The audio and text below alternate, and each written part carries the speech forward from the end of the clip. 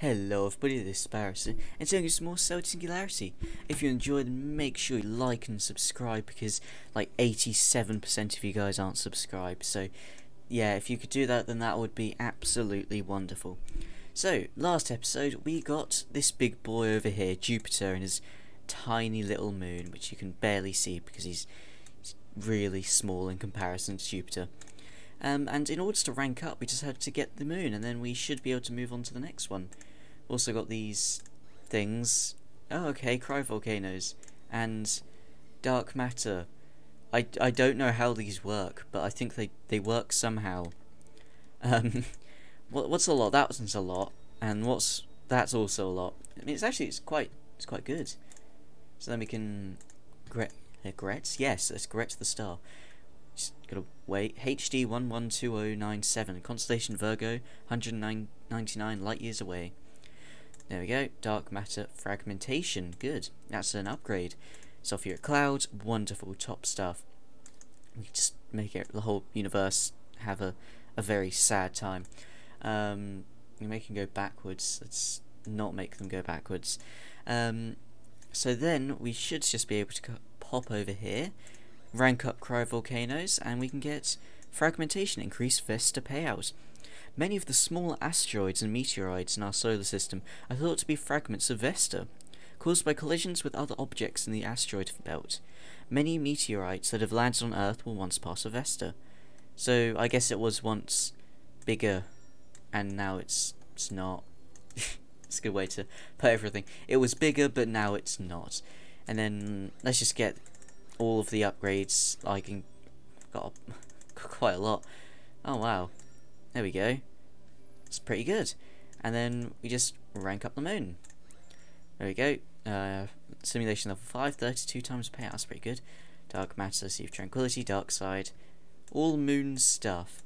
And now we can get one of Jupiter's many other moons. Europa. I wonder if it was discovered by someone in Europe. I wonder what the chances are of that. So there we go. We got Europa now. Just sort of chilling over there. So yeah, Jupiter's got a couple of. Well, I think Jupiter's got something like 50 plus moons. Yeah, it has a lot of moons. Lots of them are really small, but a couple of them, like these ones, Io, Europa, they're the bigger ones. Oh, there's another one going down here. It's another moon. Oh, God's sake.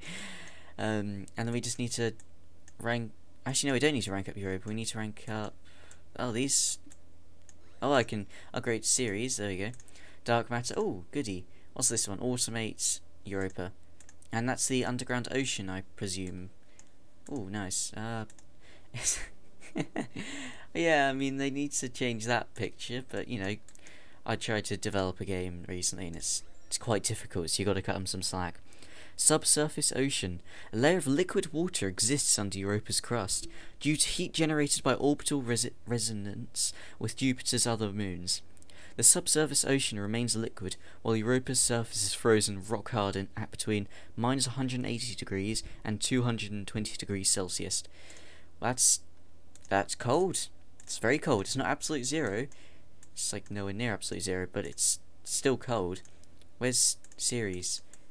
It's this one. There we go. We can get it again. There we go. Oh, more good stuff. Wonderful.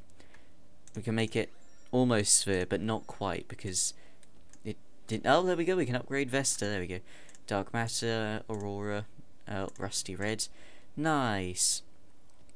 And then I'm probably gonna have to do, yeah, a bit more grinding, because that's what this game is now.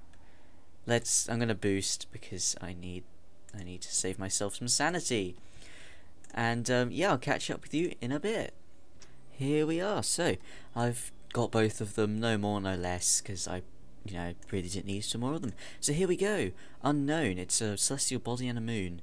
Ganymede. I think that's, yeah, Ganymede. Yes, Ganymede. It's a moon. It seems to be quite. There's Jupiter. It's just so big. Let's read this little guy here. Ganymede is not only so this little guy says it's the largest Galilean moon, but the largest moon in the entire solar system. It really isn't small. It has its own magnetic field and a thin oxygen atmosphere.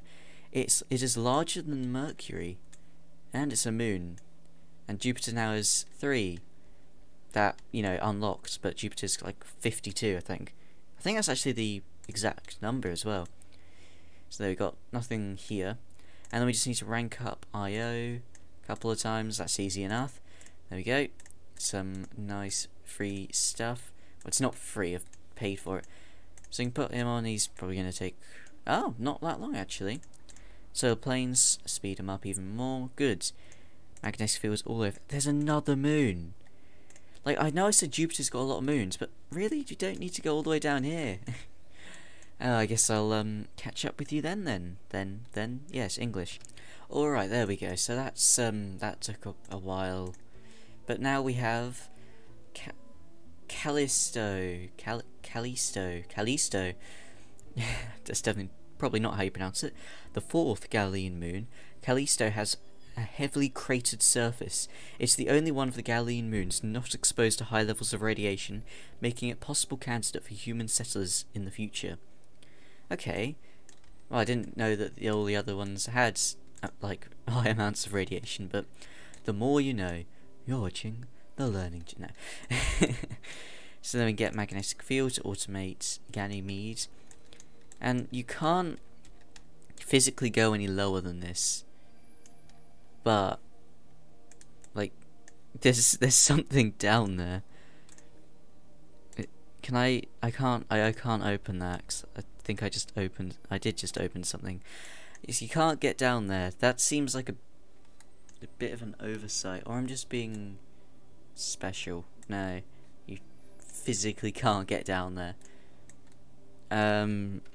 Oh no, there we go. If you use the arrow keys, yeah, if you use the arrow keys, you can get down. Okay.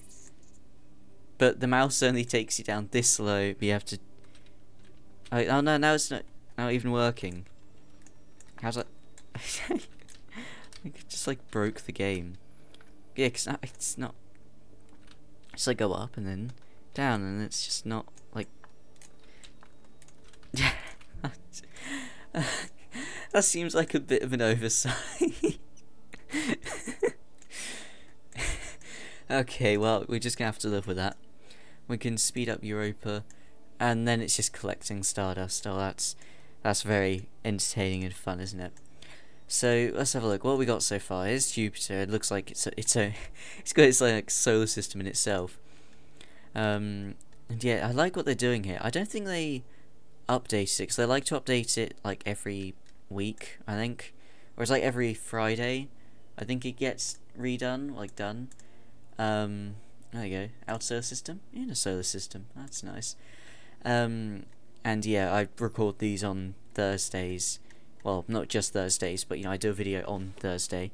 No, I don't. I do one on Wednesday. I don't even know my own schedule. That's how inconsistent I am. Well, I do one on Friday, but it's just before they do it.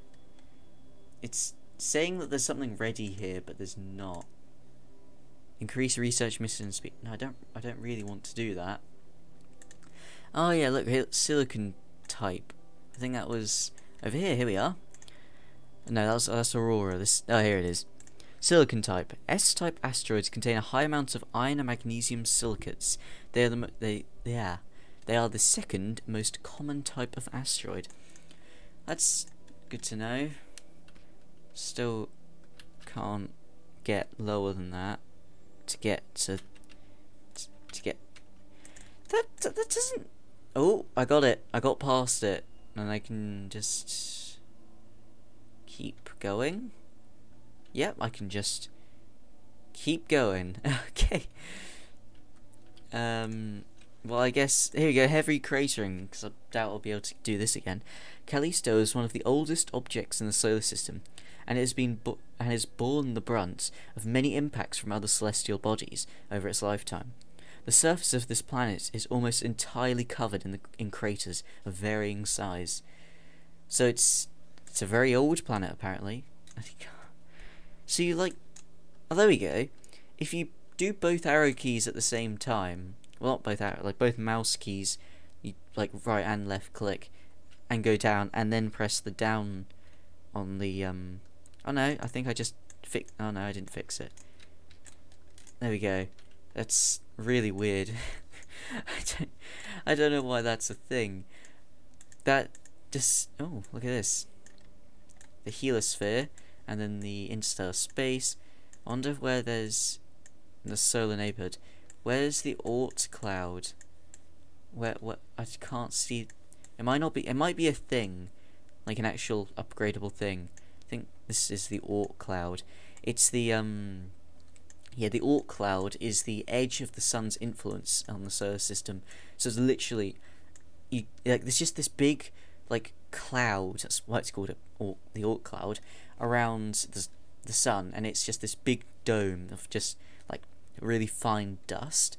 But there's so much of it that it's like this thick layer of, like, you know, obviously objects of varying size, and it's yeah, the limit of the sun's influence.